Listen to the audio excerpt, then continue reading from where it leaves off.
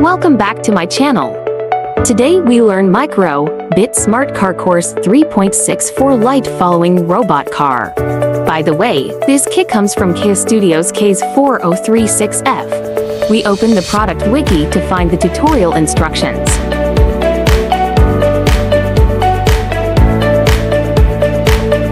Next, open the browser and search for the Micro-Bit web page.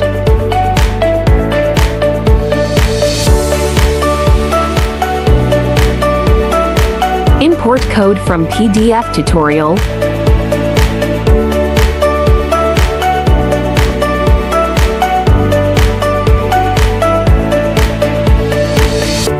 Connect the development board via USB.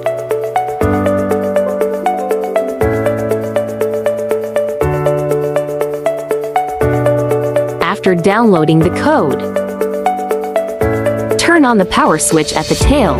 Use the built-in flashlight on the phone to let it follow the light source.